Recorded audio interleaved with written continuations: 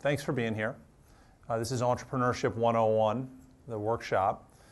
We put on a number of workshops here in the Innovation Lab. Over the course of this year, you can expect 75 to 80 really skill-based workshops where we try to get very practical and very real around a variety of topics or a variety of subject areas. The common thread of all of them, though, is we're trying to communicate things that are really practical and are going to assist you in the journey of taking ideas you may have or ideas you're looking to generate that may turn into projects or ventures that you try to grow.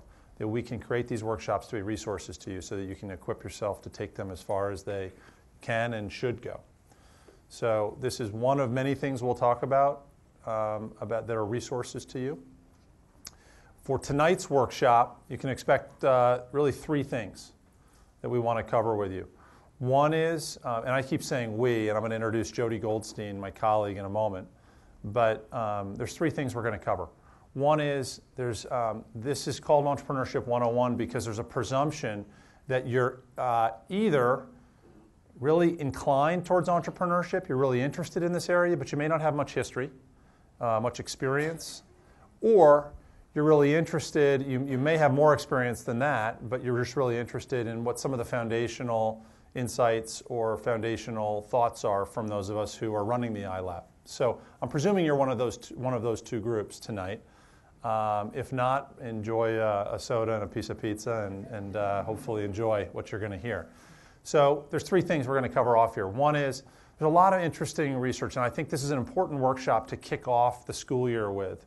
I've done this once before last year, and I'm doing it again at the beginning of the term because I think it's really important that we take a moment and step back and say, hey, what is this journey of entrepreneurship? What's the data tell us about entrepreneurship? And there's 5 things I cover within that first area that I think really is pretty enlightening to what the journey of entrepreneurship looks like. But it's a lot about data and what research, and I'm leveraging a lot of Ernst & Young's research on entrepreneurs. Second area is going to be taught by Jodi, and it really gets more practical around 10 things every aspiring entrepreneur should know, and I'm going to let Jodi again talk more about her background and what she does. And the third thing is we want to make sure you leave here knowing what are the things I can get connected to the Innovation Lab and or the resources that are available to me here at Harvard. Most of you, I presume, are Harvard students. It was really targeted for our university audience here at Harvard. So we want to cover off what are the things that are available to you. Those are the 3 things. Before I get started any further, can I just show of hands, how many folks are coming from the college? Okay, it's a good number. GSAS? Let's see, other schools. The law school? Ed school? Okay, good component of ed school. Graduate School of Design, folks? Okay. Anybody from the medical or dental school? Okay. And am I missing a school? What school? Divinity? Kennedy, I'm sorry. Jeez, I should have had that one. Kennedy? That's also another good participation. Okay. Terrific. I'm sorry. Yeah, business school. Who? What? What's the business school? Never heard of that. I think that was the wrong thing for me to lead down because, quite honestly, we're governed by 10 of the deans here at Harvard. So you're putting me on the spot to remember right off the cuff. So apologies to business and Kennedy. So a little bit of an intro. I am Gordon Jones, Managing Director of the Innovation Lab. We're being taught here, I think this is on a play screen. Jodi Goldstein is my colleague, Director of the iLab. And Jodi and I really represent a lot of the leadership when it comes to our work within the university, the various programming we do. Jodi spends a lot of time and effort, and I give her a ton of credit for the workshops, the mentorship, a lot of the programming that's designed, and the partnerships we do with the innovation community. Jodi has a very robust personal history as an entrepreneur that she'll give you in a moment. From my standpoint, I also come out of industry. I've been with 4 different startups in my past. I've also done a lot of work within larger organizations, more as an intrapreneur. And I've also been an educator as well. I've been an adjunct lecturer at a different university. But all of that's been in the physical goods space, so consumer products, pest control, hardware. So I come more from a physical space. Jodi, I think it's safe to say a little more of the tech mobile space. I think it's a real compliment when we look around the university. There's a lot of different interests that span these areas. Neil Doyle is the third person in this picture. Neil is the manager of operations. He manages all of the facility, the technology to support this facility that we'll cover off. He's also an integral member of the leadership team here and someone you ought to get to know if you don't already. So I like to lead off with a few quotes because this really helps set some of the stage. And I've pulled these. These are easily searchable on Google, but I think they reflect something, and I'll go through them. One is Thomas Watson saying, I believe there's a world market for maybe 5 computers back in 1943, one of the founders of IBM. Western Union talking about the shortcomings of this thing called the telephone. Can't be seriously considered as a means of communication. It inherently has no value. Henry Warner of Warner Brothers Films in 1927 saying, who the hell wants to hear actors talk? One of the threads that you're seeing here, and you'll hear this from other entrepreneurs who talk, these are folks who in their day are experts. If you'd gone to meet someone at Western Union, or if you had sat down with Harry Warner, you'd be sitting amidst someone who you would have had a lot of respect for in that day. They knew that industry, they knew that business. And while it's clear that they were off the mark with some of their guests, and I have a few more quotes here as well, I think what's important is you're going to be, in the pursuit of your own ideas, you're going to be looking to speak with individuals who also represent the kind of expertise that in their day these people did. And I think it's important that we bring a level of interest and respect because these folks do have interesting insight. At the same time, too often in many students I see pattern recognition. You may treat those individuals as having truth or that they really are validators of my own ideas. And I think we're going to talk about a common characteristic in entrepreneurs that data talks about that shows you'll need to persevere through some folks who may have a different point of view and are still considered experts. So there's no magic formula there, but it is interesting, and hopefully these kind of quotes illustrate with a little more time perspective how somebody who might have gotten advice from Henry Warner in 1927 about their new idea to have sound incorporated with moving pictures, they might actually have been right and he was wrong.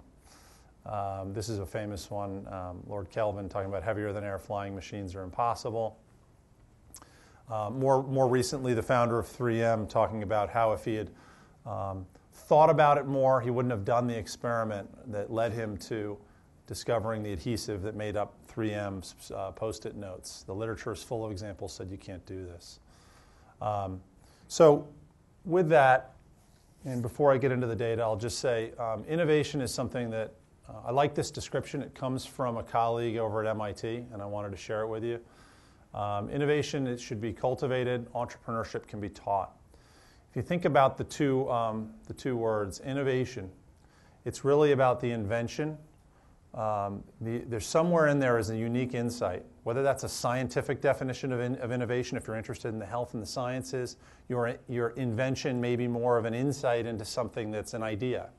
But it's ultimately invention that gets combined with commercialization. Your ability, and commercialization is not, some of you in this audience may be more not focused on necessarily making $1 million and retiring to an island. I don't know. Sometimes you daydream about that, but the reality is commercialization is more about the comment about bringing forward your idea to a greater audience. And if you have that invention and you're then able to commercialize it, bring it out to a broader audience, that's where real innovation can take place.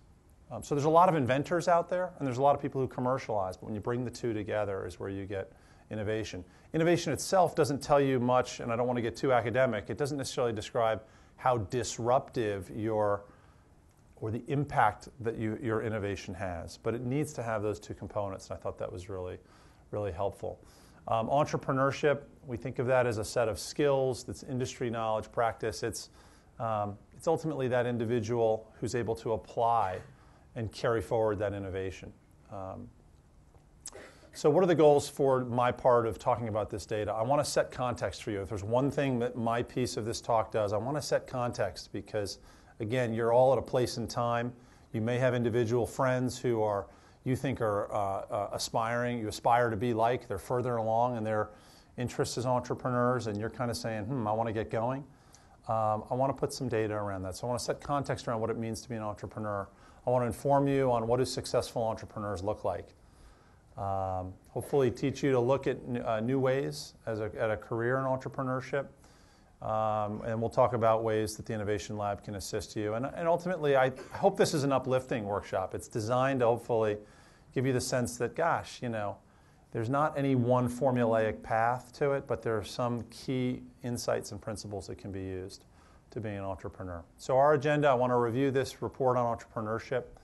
This really is relying on research Ernst & Young does. It's the 2011 report. They work with 800 entrepreneurs around the world, and they really try to distill key insights into what makes these entrepreneurs successful and what is it that makes them unique. And then we'll talk about the 10 things that every aspiring entrepreneur should know, and then the iLab. So what are the key findings? I like to get right to the point. So rather than try to progressively reveal, I'll just tell you those 5 key findings. One is that entrepreneurs are made, they're not born. Phew. Unless there's a few of you who felt like you were just born ready.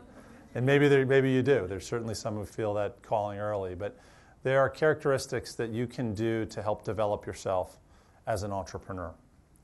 Second of all is entrepreneurship is rarely a one-off decision. There's a lot of practice that goes into it. And the data that really shows that working as an entrepreneur and doing this, you can actually develop yourself so that it's not just a random thought that turns into an idea and you just had it and you were born an entrepreneur. There's a lot of work you can do to develop expertise. There were 3 key barriers to entrepreneurial success that were identified: funding, people, and know-how. And I think there's some interesting insights that come from that. Entrepreneurs do share common traits when you look at the personality types. Ernst & Young calls out. And then lastly, for those of you who might say, boy, this entrepreneurial thing's interesting, but how might I be an entrepreneur within larger organizations, or what things can larger organizations learn from entrepreneurship? There's some insights as well that come from this research. Let me jump into it. Entrepreneurial leaders are made, not born. There is no entrepreneurship gene. When you look at these entrepreneurs around the world, over half of entrepreneurs actually start being entrepreneurs after the age of 30. So again, hopefully, for those of you who have friends who've gone off to be Teal Fellows or are already on their way, you may say, okay, half people don't even start the journey of being an entrepreneur. Why is that? I think there's 3 things that go into being an entrepreneur. I think it's a skill set, it's an inclination to basically, it's some form of expertise you deploy, it's a skill set, and it's a sense of a risk profile. And I think my 2 cents on top of this data is, for many people, it takes time to develop the insight. I don't see a lot of your peers, medical school excluded, who walk through the door from the college saying, you know what, I got this new idea for a cranium drill. I'm going to corner the market for a cranium drill. Why is that? It's because you probably haven't been in an operating room or really thought through what are the issues that need to be addressed to identify a more superior cranium drill. I don't see a lot of business-to-business telephony solutions coming from students. So there's certain areas you'll develop expertise and insight as you go along. And I think my commentary on this is that may be one of the contributing factors, is that some individuals, it just takes some more time before they start to develop that level of expertise. I think the opposite of what I'm saying is don't worry if you don't have your idea right now. Don't feel like you've missed the boat if the place and time where you are today makes you feel like I don't have that idea, I don't have that team, I haven't yet launched, and I haven't yet received my Series A funding. Ultimately, this is a long journey, and I think the data tells us that's hopefully reassuring.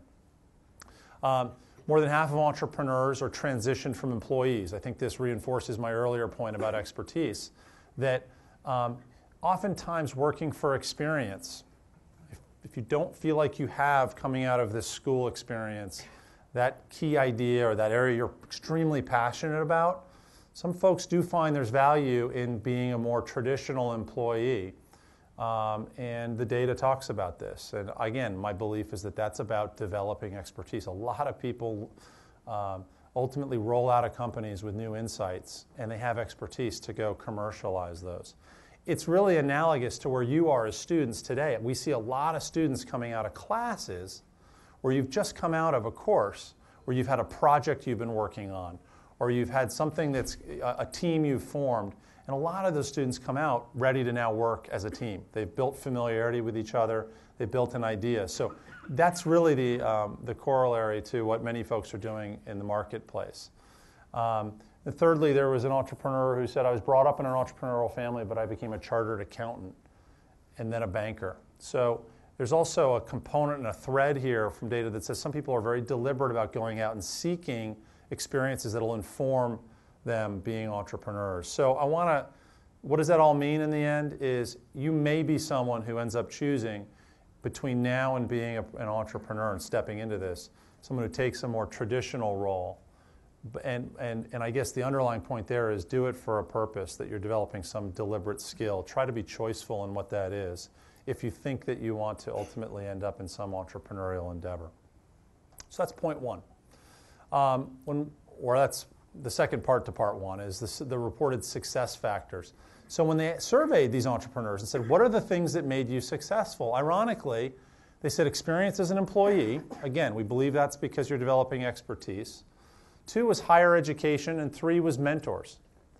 I'm going to jump right to the second point. The bottom 3 factors, investors, friends, and C-level executives in your board. I'm going to start on the second point, then I'll come back to the first.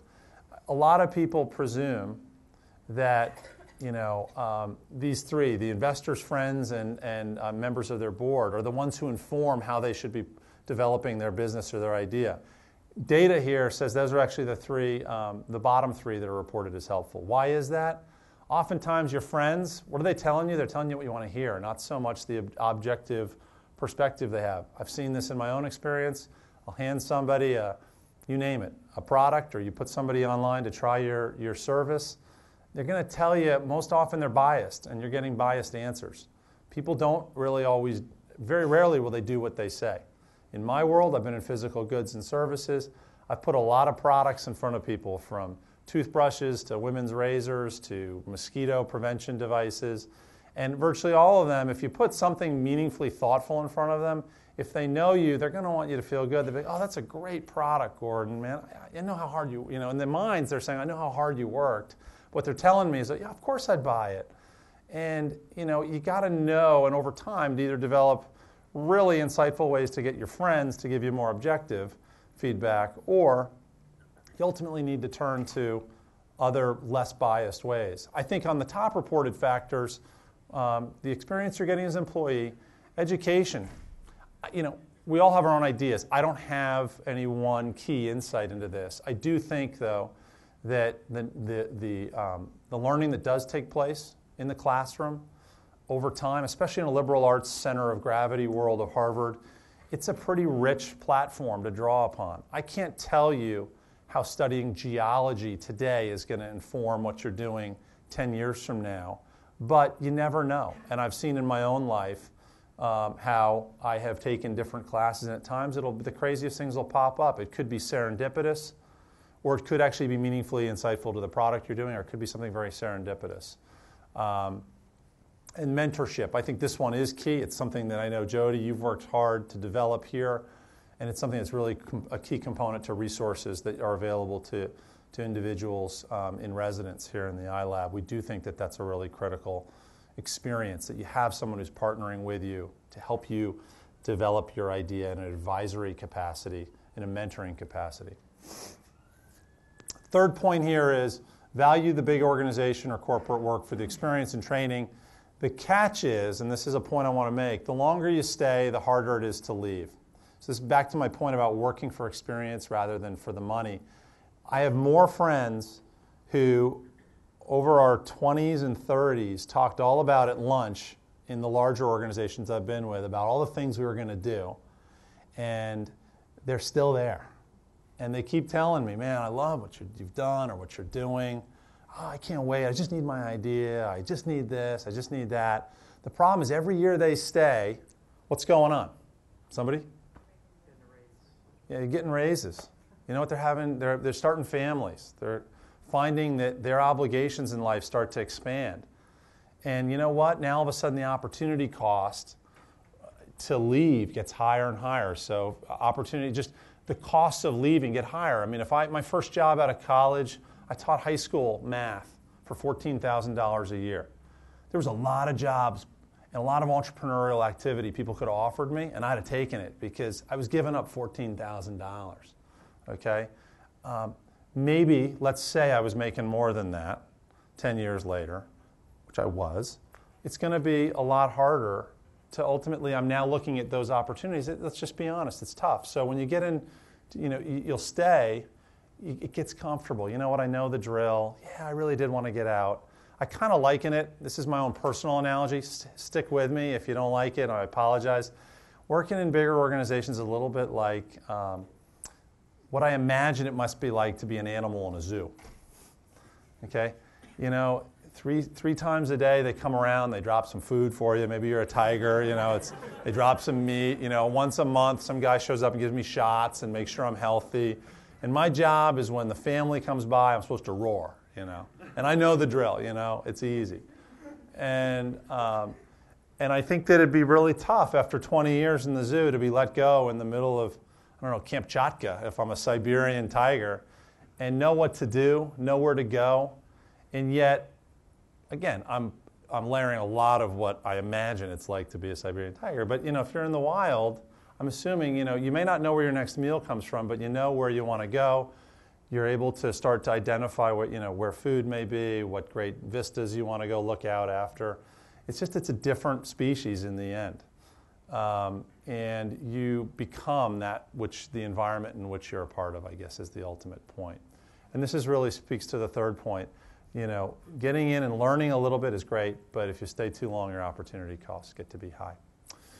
So entrepreneurs are not born, they're made. Entrepreneurship is rarely a one-off decision. So this really is about being a career decision. There's a career here and a career choice. And I think the iLab as an organization is really designed to try to represent to you a place where you can find the resources if this is the kind of career you might want to step into or explore. So one of the things we find is that really a small subset of entrepreneurial leaders create the majority of startups. The data here has 10% of entrepreneurs starting between a quarter and almost a third of new businesses. 1 in 5 start 1 in 2 new businesses. What does that tell me? That tells me that you develop expertise in doing this. If you start to get into this as a profession, you're going to find out quickly if you have what it takes, but you'll find that there is a learning curve and there is expertise that gets developed. You're going to hear from several entrepreneurs who are quoted here towards the end of this. And many of them are multiple-time entrepreneurs, and there's that expertise they develop. Some of the data, if you're interested, there's this concept of, some of you may find as you get started in this, or people, there's a trap of sort of a grow and kill. There's individuals who are kind of unwilling to ultimately let go, and I've seen this here in the iLab. We've had 165 student teams in our first year come through in our residency program. And like many startups, multiples of those Jodi and I have counseled, seen break up. And one of the threads we see is that there's often individuals who really are so passionate that they actually hold too tight to their startup. And they hold so tight that they're so committed to their vision of what this startup is going to look like that they really don't invite others in. When you're on that team, what we see develop over time is that there's a real brittleness that founder brings, and they end up constraining the growth of it. They effectively kill it, and many of these will fail because they're ultimately holding too tight to it to allow others to join in and really feel like partners in the growth. And you start to feel like this is really somebody else's show. And I'm thinking of one team in particular I won't mention, but it's just really difficult. A number of team members ultimately fell off because they said, gosh, I really want to help, but person X or person Y it's really their show. And you start to see talent falling off rather than coming around and coalescing around.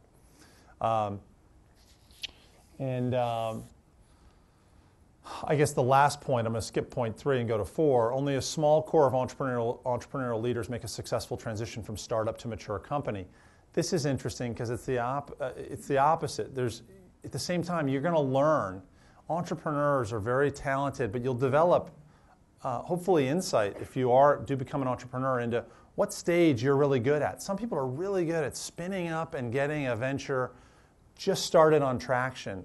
And then it's important for them to realize actually the skills required to grow an organization continually change and evolve as that organization grows.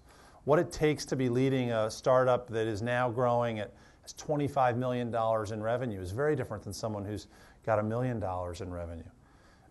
And those skills ultimately require greater scaling and structured thinking. Process starts to work its way into the organization. How you actually think about your business is very different. And so I can only think of one person I know who grew a startup from 2 co-founders to now I think it's a $5 billion a year revenue company. And the individual, one of the 2 co-founders, has stayed with that company from the beginning. It started as it's called Roadside Rescue. And it started as a little business that would kind of almost like AAA, the car service, if your car breaks down. It's a service that came through your credit card for free. And that company has changed so much since Roadside Rescue. It ultimately got in, they started to realize, well, we're selling this service. We can actually also start to expand it into batteries. They got into battery repair for a lot of mobile devices. Then they got into actually insurance. They would sell you insurance. So you go to Best Buy and buy a TV now, and they'll offer you a 12-month extended warranty. This business has changed so much over time. It's very, very special that when somebody could actually stick with it. I think it's one of the most rarest birds to find. So think more about, as much as you can grow and kill, you got to also know where your own limits lie and when you need to hand off. 3, funding, people, and know-how are the biggest barriers to entrepreneurial success. So access to capital was the #1 reported biggest issue. So funding, people, and know-how. There's an interesting formula. I sat with a VC when I started this job almost 18 months ago, and he said to me, Gordon, he said, you want to know how I think about business, startups and entrepreneurs. I think of, and he gave me a formula. He said GF plus GI plus, what is it, T, BT for trajectory equals F. I said, okay, unpackage that for me. And he said, well, good founder plus good idea plus trajectory, meaning up, you're growing your idea, you've got people adopting it, equals funding. He goes, you need 2 out of those 3 to interest my business in funding you. And I promise you, unless you are well known and have started multiple startups, it's not GF. So it better be GI plus trajectory if you're, most of you presumably in this room. And that's not a sign of disrespect or dismissiveness. Don't misread that. I think it's just more a sense of people who are putting a lot of other people's money into ideas actually fairly risk averse, and they want to know that you're on to something, and they'll either bank on your name if you're well known because you've done it before and people know that, or they can point to the metrics of your idea and your trajectory. So think about that equation as you think about access to funding. That's something you'll come across as you go through your journey. But think of these 3 things when you think about funding, people, and know-how. So entrepreneurial leaders need to choose between being rich and being king. Noam Wasserman, Harvard Business School students here, you may have Noam, or you'll be able to choose Noam your second year. He talks a lot about, he does extensive research on startups. He talks a lot about this dichotomy and this choice. It's a little bit related to my point about leaders who hold on too tight. Do you want to be rich or do you want to be a king, is what he says. And he says if you want to be king, you're going to ultimately pursue you're going to so pursue your dream, you have to be prepared that you may not reach full scale, because you're not always going to attract the most talented people to come to your idea if you are committed to 100% of your idea coming to fruition. And again, he's not using the word rich or king in he's a very broad ecumenical definition of that. His point is if you want to be rich, meaning you want to see your idea really blossom, Be willing to, would you rather get 80% of your idea and the impact you're looking to have, but take it globally? Or would you rather see, you're just so demand that your idea is right, that it has to be embodied in your idea? Be prepared for folks that you're not going to ultimately be able to scale it as big. That's what he's observed with the data, and he's written a whole book on it. We had a whole book launch with him here last year. It's a really interesting dichotomy. And the second point about people, finding people. Skills are difficult to find, but finding people with the right values is even harder. When you're in a startup, you've got to, at the earliest point, have a team that can work well together. So yes, you need to have, so many of you want to find either individuals with an engineering background or a specific science background, or you're looking for somebody who's got credentials in education or medicine or in other areas. That's important.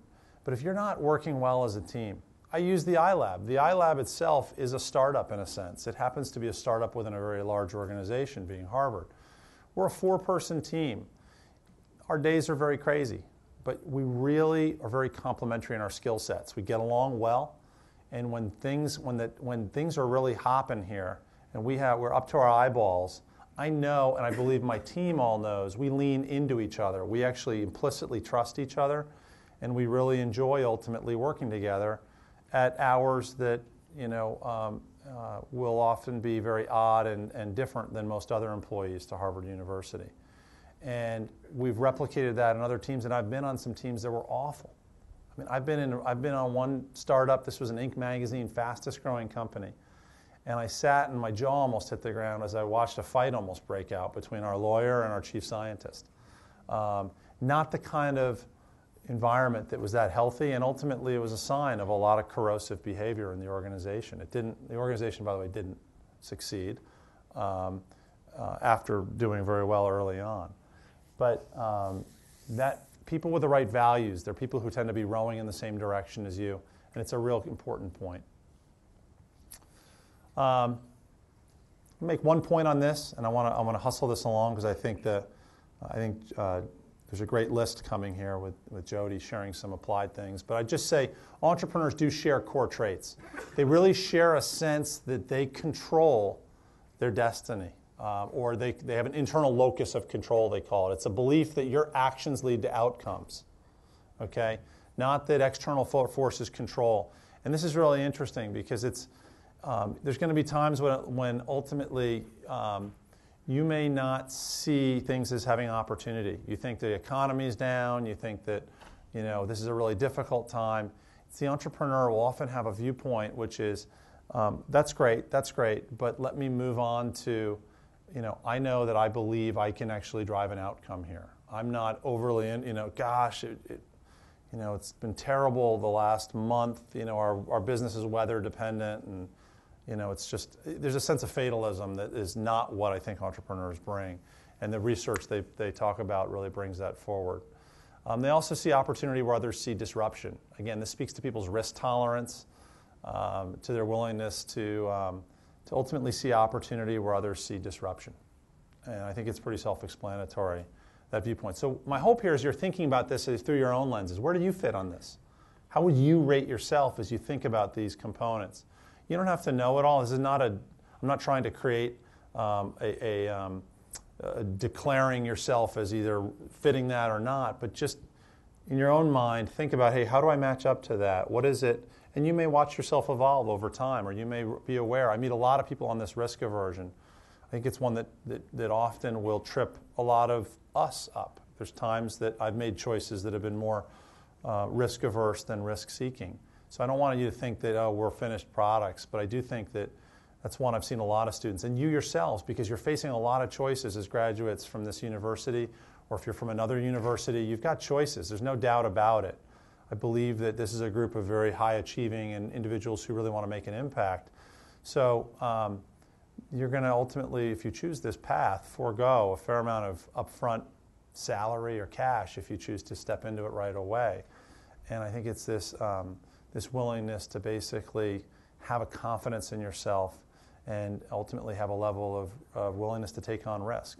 The reward comes that if you can grow it, you can ultimately either see your idea come to fruition If there's a commercial and a for-profit side, you may see a financial return that's disproportionate to, or that is proportionate to your risk you've taken on. But I think that's important to be aware of. And then I do want to acknowledge there's cultural influences here. The United States is as a culture, is very supportive of this kind of environment, of trying. Failure is in many cases at times celebrated. Certainly it's not something that people wear as shameful. I think there are certain cultures where either structurally the country is set up that it's more difficult to practice being an entrepreneur.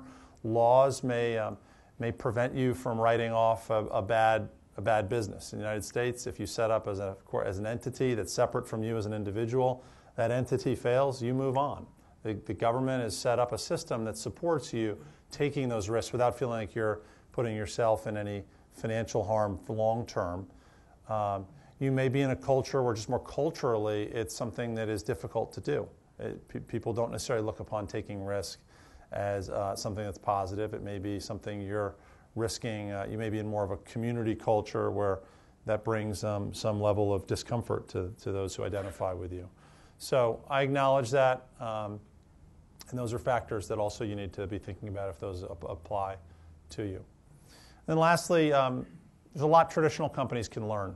And for those of you who are looking at large organizations, meritocracies, you're going to hear a lot of companies, if you do go to other career nights, talking about the meritocracy, and we give you all the responsibility you can handle, and you can show us what you can do.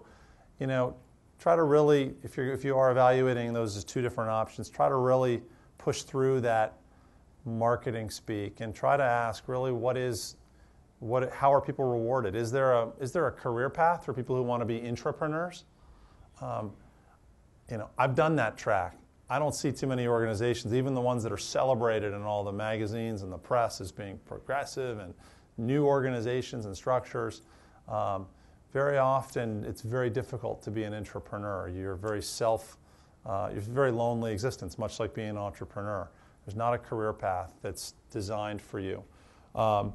And I think that if you end up going into a more large organization, how can you be that manager or that individual who can support innovation taking place within established organizations? So I think that there's a lot that companies can learn from what entrepreneurial leaders are doing today. So my hope, this concludes my section. I've got a couple quotes and then I'll hand it over to Jodi, but I'd just say my hope is that this sets a little bit of perspective for you, okay? If you're under 30, you don't have your idea, don't worry about it. Obviously, keep working at it. What are the characteristics that go into finding teams and involved with people? This whole rich versus king concept. Play with these ideas. Think about how they may apply with you. I've intentionally talked at about a 10,000-foot level here. We're a very applied place here in the iLab. So this is one of the few workshops where I'm really trying to more set context for you and kind of paint the background of the canvas. A lot of what we do here is more focused on how do you actually get going and putting your ideas into practice. So I leave you with these three quotes. I asked three successful entrepreneurs to just kind of share what would the wisdom or the perspective they would say looking back on their career. John McNeil is his fourth startup. He actually, since he wrote this, is named Ernst & Young's Entrepreneur of the Year in the Northeast. He's on his fourth startup here. He's done three very different previous startups. But he talks about the leap is a lot less scary than it looks. I was really intimidated to take a leap from a great job, great career path, steer off in a direction very different from his classmates. Think about that point about opportunity cost we talked about. And John didn't go to graduate school. All his friends did. I've known John for 20 years. In a word, it was risk he was facing. I spent too much time churning on the potential downsides before taking the leap and launching a business. As it turned out, most of the negatives, income impact, failure risk, isolation, they all turned out to be more than manageable. Ultimately, the thrill of being a serial entrepreneur, 4 startups, in his case, 4 good outcomes. Later, I can't imagine doing anything else. Brent Kleiman went to HBS. He talks about 2 pieces of advice. The only reason a startup fails is it runs out of cash. Don't run out of cash. Sounds simple, but don't get caught up in the spending hype. You can be really creative in a more budgetary fashion. Don't waste your time. I like this one a lot personally. Don't waste your time or money building a product people don't want to buy. Get a group of target customers, not friends or family. Back to slide 2 or 3. Stay close to them. Work with them. Build out your business. If they don't want to help you with an idea, it might not be worth your time since they didn't feel enough pain to work on something. So if you think these people are perfect partners, they don't want to work with you, really ask yourself why. Why wouldn't they? I think this is a great solution for them. Why aren't they willing to? What's the issue? And then lastly, Antonio Rodriguez. Antonio started and sold a company in the late 90s. For those of you that were studied that bubble or been a part of it, that was a very frenetic time, a lot of activity with startups, and then the bubble burst in 2000. So he talks about, I wish I'd known that being an entrepreneur is a career choice, and that as such you want to have a bunch of experiences. He sold his first startup really quickly. Thank you, 1999. That was his reference to the bubble. I assumed the whole thing was more of a hit-based lottery process. It took another 6 years for me to learn that there are actually skills and connections that you grow better by taking the long view. So I share those with you, and now I turn it over to Jodi to talk about 10 things you should know.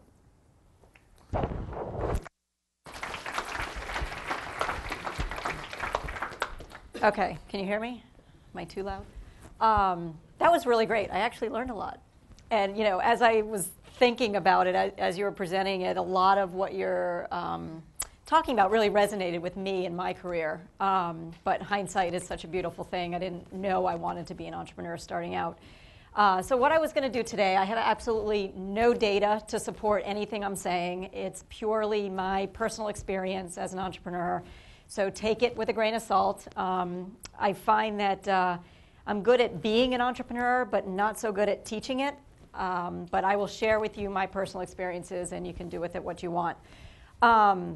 So just a bit of background. I did not set out to be an entrepreneur. I graduated from undergrad with, I think it was an international business degree, because I like to travel. And I took a job that would enable me to travel. It was at General Electric, one of the biggest companies in the world, how ironic. And I liked it because every 3 months they'd plop me in a new GE business, and I'd get to see the world and be on expense account and learn a lot in a really short period of time. So I took that job, and I had a ball, and I had no idea I wanted to be an entrepreneur. And I did that for a couple of years, and then I started looking around at my boss and my boss's boss and their boss and what I was supposedly aspiring to be, and realized I didn't really want those jobs. And to take Gordon's analogy, I don't think I was the tiger that was willing to roar when someone told me to roar. I kind of wanted to control my own destiny, and didn't like being told what to do, and often got into trouble by executing on something without asking permission. And I was told on numerous occasions that I was too direct, and I was too honest, and I should really, be more political, and I wasn't really good at that kind of stuff. So anyway, I decided to leave the corporate world, and I went into venture capital. So I thought it would be really interesting to learn about both the investment side and also the startup side of the world, because I didn't really know what I wanted to do next, but it sounded like a kind of a cool opportunity. And I did that for a few years, and I loved it. But what I loved about it was not the part on the investing side. I really loved hanging out with the entrepreneurs and figuring out that blank sheet of paper and identifying a market and building a team and all those types of things that are involved in a startup. What I didn't like was the investment side of things and hanging out with my partners. So I wanted to hang out with the entrepreneurs.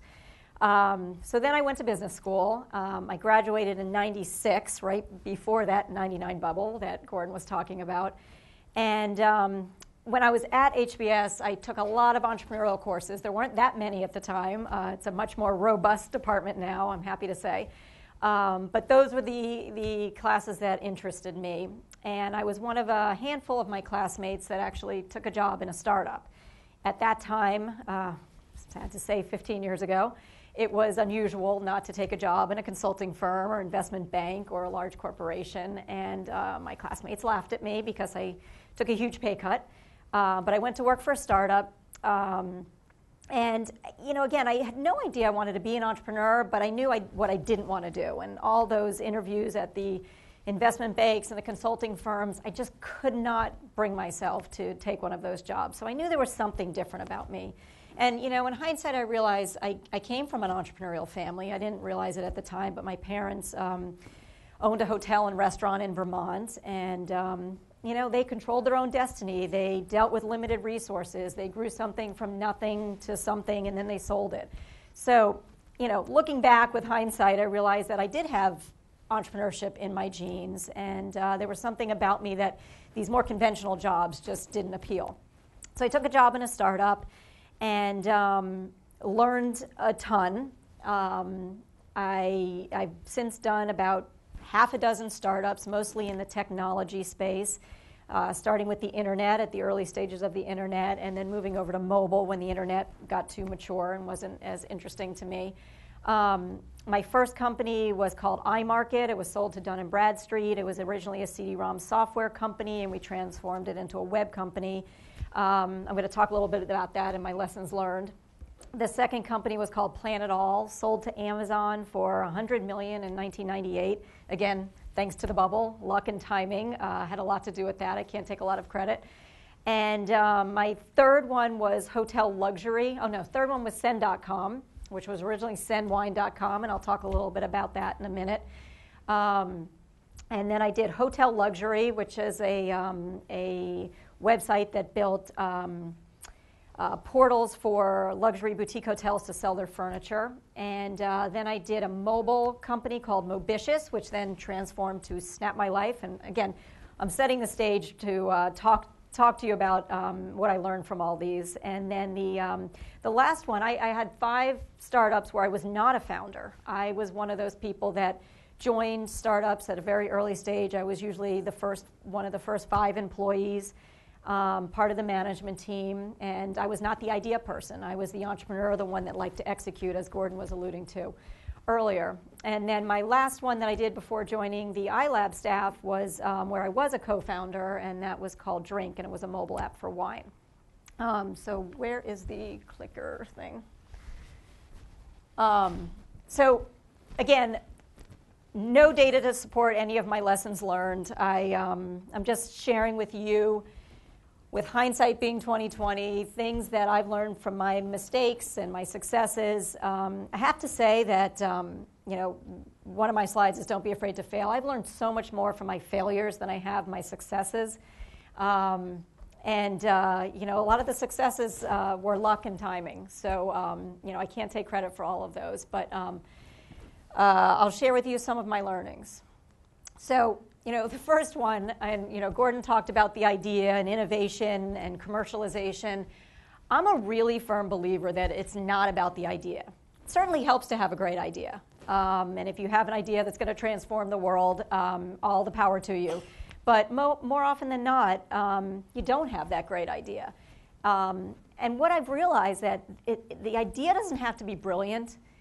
Just do it better, do it cheaper, do it faster, do it somehow improve upon the way it's being done now. There's a lot of that you'll see in my slides. It's very similar. But, try to innovate in a way that does something that's already being done, but do it better. Most of my startups changed their original idea anyway. I had a company that was SendWine.com, and it was wine gifts. And we morphed into Send.com. And it was a completely different business model, and we became a giant gift company. And the reason I joined the company originally is because I liked wine. Your idea morphs because of the market. It morphs because you can't raise money. Whatever it might be. Send.com happened to be resonated with the investors. They thought it was going to be a bigger market cap, and we owned that URL, and they thought, let's be Send.com. So the idea is going to morph. Mobitious was another one. It was a mobile app. It was a way to index mobile apps before the App Store even existed. We were way too early to market.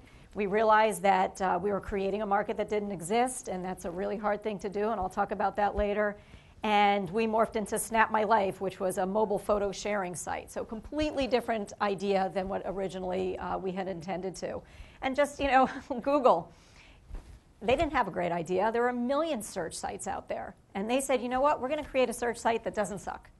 We want to do it better than everyone else. They didn't invent a new market, and look at where they are today. So my first lesson and my first words of wisdom is you don't have to have the big idea. The second one is a follow-on to that it really is all about the people. It's about execution. And if you have the right team and you execute well, you can work with just about any idea. And this is, sounds kind of silly, but good people can fix bad ideas, but good ideas can't fix bad people. So I highly recommend you start with a great team. It's a marriage. I've had a lot of these things go horribly wrong because we didn't choose each other wisely. I also recommend don't do it alone. Have a co-founder. It's lonely and it's hard. At the same time, don't have 10 co-founders, because then it makes it really hard to split up the company and figure out who's in charge. Have those difficult conversations early.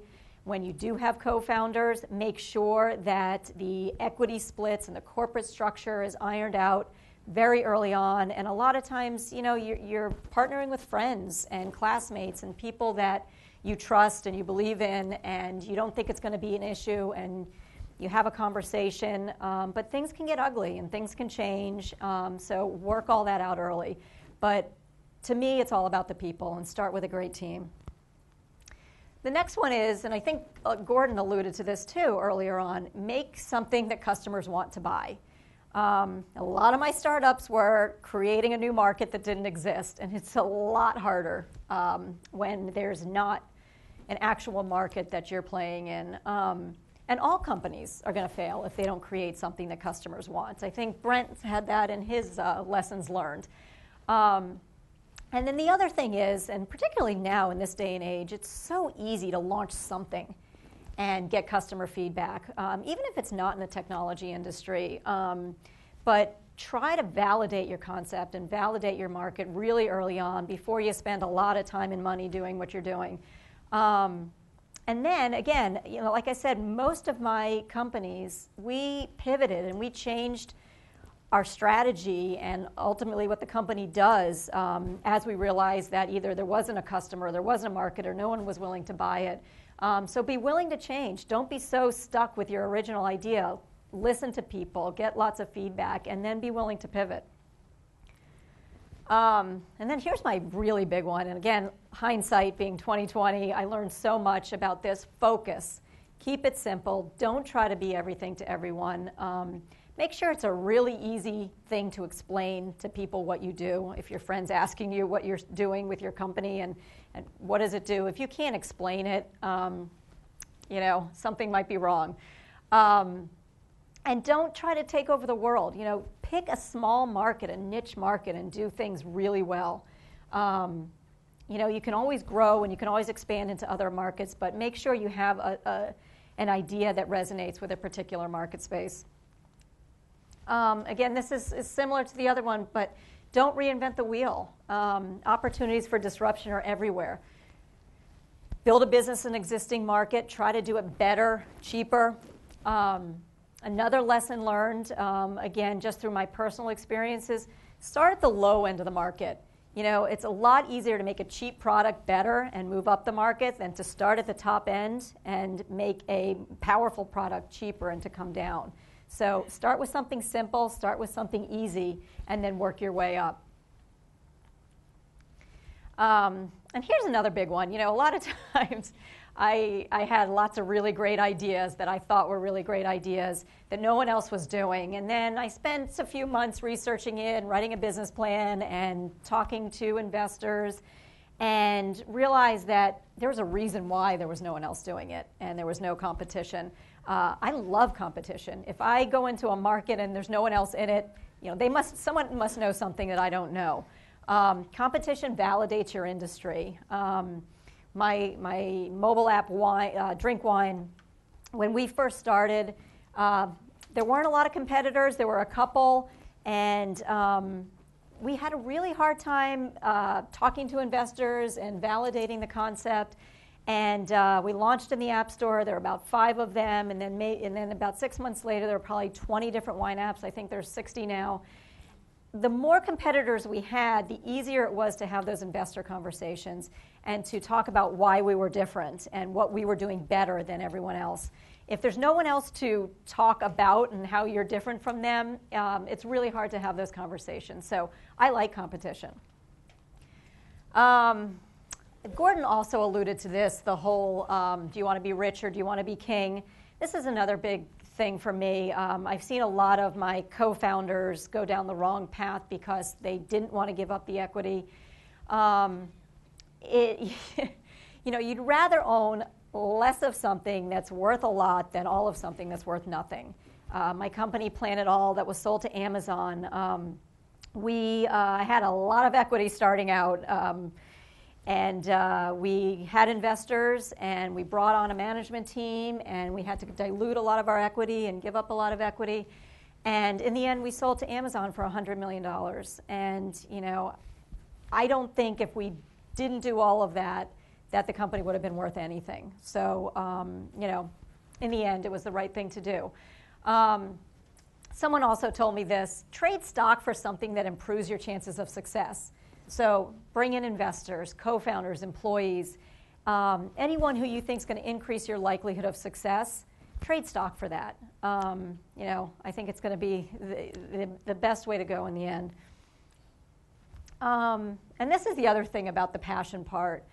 You can't do it for the money. I mean, there's so many people. You look at the successes, and you look at Facebook, and all these companies that have had successes, and they're the anomaly. They're the minority that succeed. You got to do it because you love it, you believe in what you're doing, you're passionate about it. It's always going to cost a lot more and take a lot longer than you ever imagined, and be so much harder. And as Gordon said, it's lonely and it's hard. So you got to love what you're doing, and you got to do it for that reason only, not for the big win. The other thing, again, I think this goes back to the ego issue that Gordon also alluded to, but be confident, not arrogant. You're going to be hit with rejection left and right, and people saying that your idea is terrible. So you have to be confident. You have to be, have conviction with your idea. But at the same time, you have, humility is important. And, you can say, I don't know. And when you talk to investors or you talk to people who are mentors or advisors, don't pretend that you know everything. I mean, they're there to help you. And I think to be humble and to ask questions, it makes a much better entrepreneur. But, at the same time, be willing to fight for what you believe in. And you're going to get people saying no, and it's a stupid idea over and over again, and you have to believe that it's not and keep going in the face of rejection. But at the same time, I've seen the egos get in the way, and people who are afraid to admit when they're wrong and afraid to change their idea or pivot when they're getting a lot of feedback in that direction, and it's ruined a lot of companies. So I think you have to be confident, but be open to listening to feedback from people who are experts in the area. And then the last one, as I said earlier, is, don't be afraid to fail. Again, I learned so much more from my failures than my successes. I didn't make as much money, but I think it made me a better person. And, most of them are going to fail. You got to do it again because you love it. You got to enjoy the process, and you got to be doing it because you love to do it. And assume that it's probably going to fail, and hope that you succeed. So with that, I think we're going to start talking about what the iLab can offer you. Again, this is my personal experience, my laundry list of lessons learned with the 15 years of entrepreneurial experience I've had, and I'm happy to talk to anyone on a one-on-one basis going forward. And all of this background that I've talked about brought me here today, and what drew me to the iLab is that I love entrepreneurship. And I'm one of those people, I think, according to Gordon's data, I like the really early stage. I like the idea and figuring out what you want to do. And as soon as the company gets big and you need a management team, and I had people reporting to me and a job description, I was no longer interested. So the stage at which all of you guys are at and all of our iLab teams are at is my favorite stage, and I love helping companies get off the ground, and that's why I came here. And I'm really excited about what the iLab has to offer, and we're just getting started ourselves. As Gordon said, we're a startup, but we've got a lot of great programming and a lot of interesting resources that can help entrepreneurs get started. So, what do you have here? Do you want to get up and talk with me? So the first things first, the iLab itself. I don't know if you guys have all spent time here or been inside the iLab. 30,000 square feet of space. People can come and use it on a day-use basis as long as you're a current Harvard student and are working on an idea, and you can utilize all the resources that we have. We also have, should I get into the programming stuff, or do we want to? Yeah, why don't you talk about flip the to the next one? Why don't you talk about the programming that you've worked on? And then we can talk about how people. Actually, I'm going to have Kate talk about ways people can get connected. Okay, but talk about perfect. the programming. Okay, so we have the space, and you can use it on a day-use basis. We also have a residency program where you can apply for dedicated space on a semester basis to work on your idea. This is for teams that are a little more well-formed. They've been working on their idea for a while. They could benefit from dedicated space and the community that's associated with that. And you could apply for that each semester. And we currently have about 75 teams working out of here. And it's a really great way to get entrenched in the entrepreneurial community at the iLab. From a programming standpoint, the workshops are a really great way to get involved. If you don't have an idea, you're just interested in entrepreneurship, we offer 25 to 30 workshops a semester on all phases of entrepreneurship, very hands-on skill building, as Gordon said before. I bring in entrepreneurs from the outside, investors, lawyers who all work in the startup field to teach you about entrepreneurship. And you can go to our website and find out about all those different workshops. We also have office hours. We have experts and residents who conduct office hours and have one-on-one meetings with students that you are more than welcome to utilize if you want to toss around an idea or you're working on a venture and want some expert advice. And we have amazing experts and residents from all the different schools represented, as well as experts in individual fields like venture capitalists and lawyers. We also have a mentorship program, and again, this is for students who have ventures that are a little further along and can benefit from that ongoing relationship with a mentor. And you can sign up to have a mentor assigned to you to work with you throughout the semester and beyond. And then there's all sorts of other amazing opportunities to get involved. There's Startup Scramble that's coming up next weekend, not this weekend.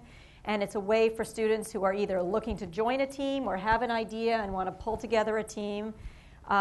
We have challenges that you can form a team and compete for resources and monetary rewards. And what am I forgetting? There's all sorts of other one-off events. We have immersion events.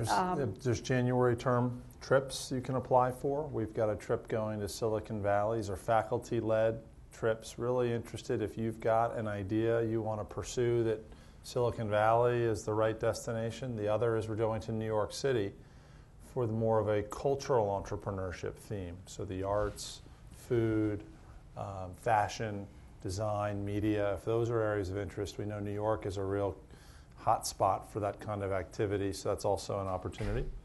And then one thing I also forgot to mention, I spent almost my entire entrepreneurial career joining startups. We also do a startup career fair in early February for students who are looking to join a startup that don't necessarily want to start a company on their own. These are all companies that are actively hiring for internships and full-time employment. And so that's a really great way to figure out if you want to be an entrepreneur.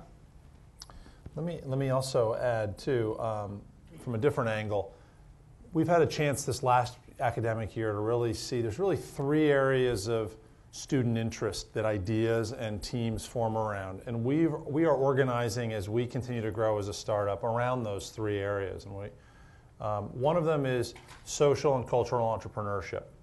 There's a lot of students who have ideas that generally fit under this, whether they be education related, they may be social justice, they may be, you name it, a lot of different ideas and teams. Secondary, health and sciences. We have a number of teams that have been in residence that are looking around either diagnostics or more bringing healthcare into the home. There is some more heavy science involved, the Vaxis being one. Some of these spin out of courses. The third area is what we're calling more tech or consumer. It's really anything from mobile, web, physical goods and services. It's a clustering we do as we think about programming, but it typically has a consumer in mind, some end user that you're looking to aggregate lots of individuals together. And these practice areas, you're going to find some of the workshops that Jodi's put together are a little more tailored towards one of those three than others, although a good number are also intentionally designed for any practice area. We think what we're building here is trying to be a resource that's university-wide, that's both the programming but also this facility where we believe in the strength of these three areas, actually intermingling and being around each other. And we've talked a lot about, forget the programming we're doing, the stuff that happens when we're not doing programming, where students are meeting each other in the break area, people are meeting each other at workshops. I can't tell you the number of stories we've seen and heard of where people are like, I met someone I never would have met at this university, and we both now are working on a project together. Or this person really, one of the ones I've talked about a lot was I had a student from the EDLD program in the ed school here working with two college students who had a financial services startup, and they had a charitable component that was meant to support schools that they'd half-baked, and a lot of their customers were really interested in it. And if it wasn't for that EDLD student from the ed school who sat down, she'd been at New Schools Ventures before, if you know Beth Rabbit, and Beth in a half an hour had unlocked for these students a whole new way. They were thrilled, their customers were happy. Not that this has to be the end of the story, but that team rolled out with venture funding in the low millions to now go commercialize that idea. And those two students all agreed we never would have bumped into each other if it weren't for the kind of convening ability that a place like the iLab has. So part of this is just about getting into the game too. Jump in. The other thing we missed was faculty are teaching courses here. And that's very foundational, and a lot of students meet each other that way too. So workshops by night, courses that are taught. We've had, I think this term, 8 different courses from 6 different Harvard schools, faculty teaching courses that have to do with entrepreneurship or innovation in their disciplines. So intentionally, it may be a little bit feeling like, oh my gosh, there's all, how do they all fit together? You know what? We're a marketplace. We're not an escalator. We're a jungle gym. And get ready to climb on that jungle gym, but it requires you to also actually move along, and it's a very participatory journey. And you know what? I wouldn't have it any other way, because if you're going to be an entrepreneur, if there's one thing you've hopefully heard Jodi and myself talk about, is it requires you to be willing to go through obstacles in this journey. You're going to face them. Everybody's going to face them. So it would be unfair of us to set up such a friction-free environment that you felt like, wow, this is pretty easy. It's kind of fun. You guys really take good care of us. Or we want to make it something where you have to kind of make choices, but there's a lot of resources we do think we pull together for you. And as Gordon said earlier, our mission's really simple, to help students take their ideas as far as they can go. Our job, again, we have no ulterior motives. We're not like an accelerator or an incubator, or we don't take equity, we don't charge rent. We're here to support you and increase your likelihood of success. We want to unlock the resources of the university and unlock the resources of the greater entrepreneurial ecosystem for you. And I like to tell people, we want to give you an unfair competitive advantage. We want to make sure that you succeed and resource you in every way possible. And that's what all of the programming is set up to do. But as Gordon said so well, it's also the intangible, the secret sauce to this space, I think, is the interactions among all of you and facilitating those interactions. So we want to create opportunities for you to find each other and pull together teams that will ultimately be successul.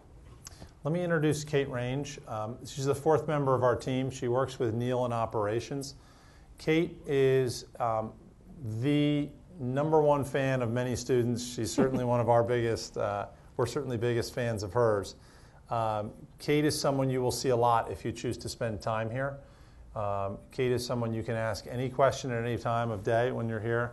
And we've asked her to just kind of walk you through really practically the last slide we have, which is how do I get connected? Okay, thanks, Jodi and Gordon. What can I actually do? What are you recommending as my next step? So let me turn it over to you. You've got a handheld mic. Am I live? All right. Yep, and just walk people. All right. So I am part of the operations team with Neil, who couldn't make it tonight, but I want to talk to you about how to get involved practically. So the first thing I would tell you to do is sign up for the newsletter. The link is on the slide. It's also the far right tab on our webpage, and that's going to be delivered to your inbox, the latest and most updated events, EIR appointments, legal office hour appointments, events going around Boston. And it's just a lot of information that I think is really good way to digest what we're doing on a weekly basis. You can also like us on Facebook. We have a Facebook page. And follow us on Twitter. Neil is daily tweeting and updating and sending out more kind of fun pics and information. So events that we put on that I really think are helpful for students, according to the feedback we get, are workshops. So every Tuesday and Thursday, 6 to 8, you probably registered for this event, so there are other Eventbrite pages.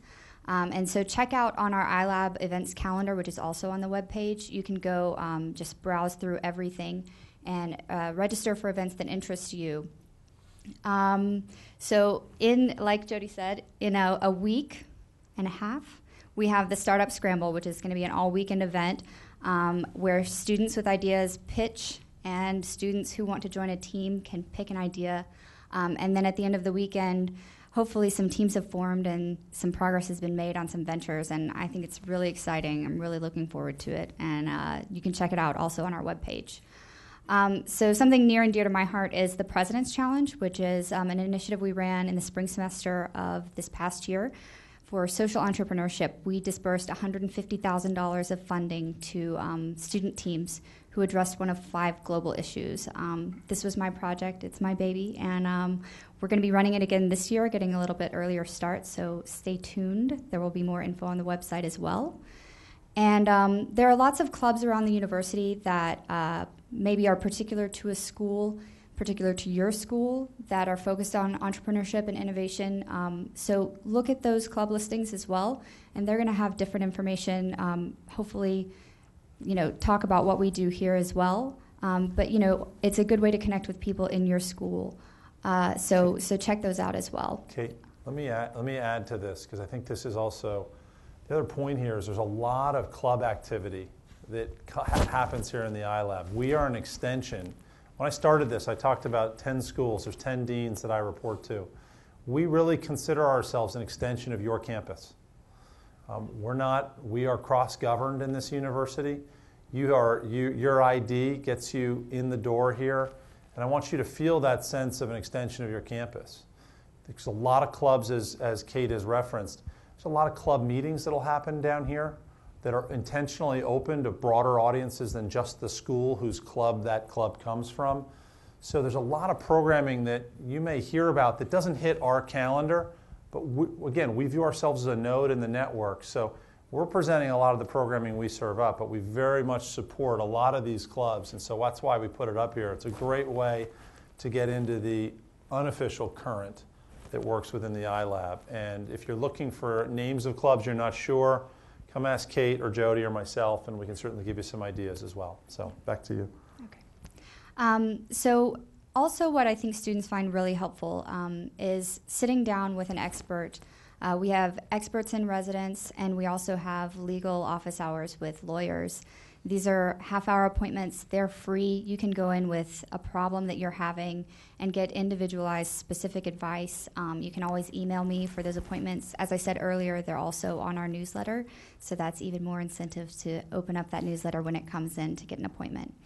And if you're already on a team and you're looking for a way to move forward, I would suggest you apply for long-term residency in the spring. Those applications will open up later in the semester. So we have about 65, 70 teams per term who move in, meet other teams, work on their ventures, and take full advantage of our resources. Even if you're not part of a team and you don't feel ready for residency, I would say the most important thing is to come here, come work out of here, because there are incredible connections that are happening organically in the kitchen, people sharing ideas as they, open a bag of almonds and talk about how great it is to have free Fritos and coffee. So really, come down here, meet other students, and share your ideas. All right. Thank you. So that really is a wrap on Entrepreneurship 101.